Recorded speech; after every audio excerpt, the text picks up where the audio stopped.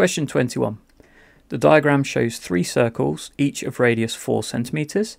The centers of the circles are A, B and C, such that ABC is a straight line and AB equals BC equals 4 centimeters.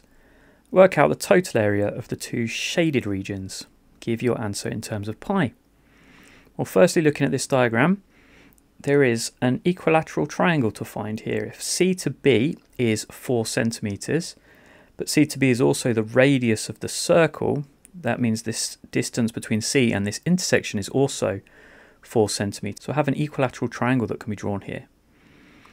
Since it is an equilateral triangle, I know the angle to be 60 degrees at this point here. And so the complete area of a circle is pi r squared.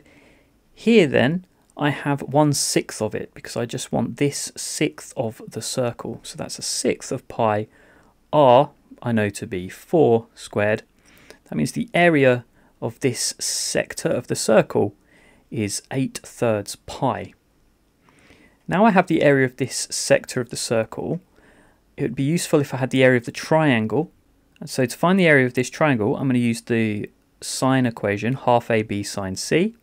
And so that's half of 4 times sine 60, which gives me a value of 4√3 for the area of this triangle. Now I've got the area of the triangle and the sector, I can find the area of just this part of the sector by taking the area of the triangle away from it. And so taking the triangle away from the sector, I get the area of this segment. And so the area of my segment is 8/3 pi minus 4√3.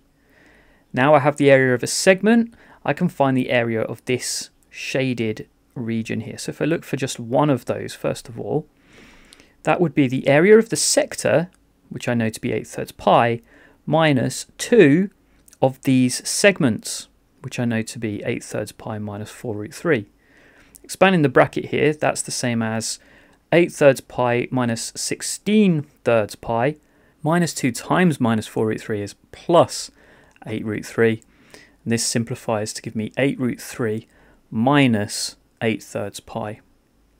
Now I know the area of one of those shaded parts.